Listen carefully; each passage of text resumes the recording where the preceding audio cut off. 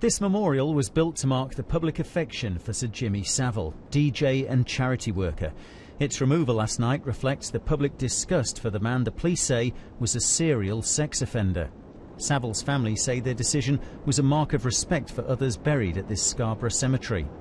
Well, I've been a law unto myself all my life, and now I'm legal. Growing numbers of women are coming forward to paint a dark picture of his life. Police think he may have abused as many as 30 teenage girls over 4 decades. Detectives are investigating events at locations across the country. At BBC sites in London, a children's home in Jersey, an approved school in Staines, Stoke Mandeville Hospital and Leeds General Infirmary, where Jimmy Savile was involved in charity work. Good evening. Welcome. If he was still alive, he would be under arrest. But even though Jimmy Savile can never now face charges, police say they want to hear from any other women who believe they too were abused by him. They want to establish the extent of the allegations and to see who else might have been involved. James Kelly, BBC News.